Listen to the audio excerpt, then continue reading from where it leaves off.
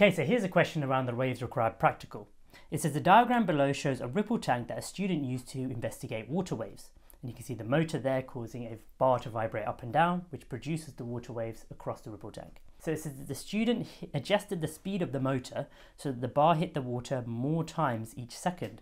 What happens to the frequency of the waves produced?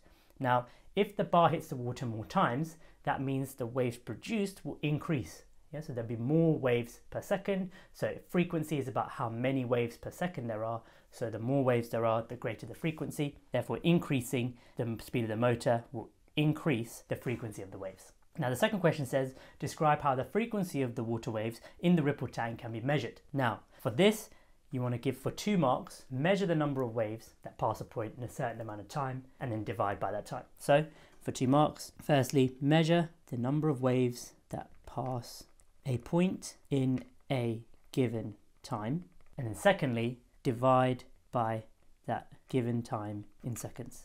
It's the number of waves over a certain number of time for those waves, and that gives you the frequency. Now lastly, it says the student measured the frequency of the wave as 5 Hz. Calculate the period of the water waves, use the equation period equals 1 over frequency, and choose the unit. So they've given you the equation, so it's going to be 2 marks for getting the value, and then 1 mark for the correct unit. So if we see here, they've told us the frequency is 5 Hz. So we're simply going to substitute into the equation, and I'm going to rewrite it in letter form. So time period t equals 1 over the frequency f. So that's just 1 over the 5 Hz, which will give us an answer of 0.2. So we put the period as 0.2. And now because the period is a measure of the time it takes for one complete oscillation, it's a measurement of time, the only correct answer here is going to be seconds. So I'll put that as the unit here. And there we have it for 3 marks.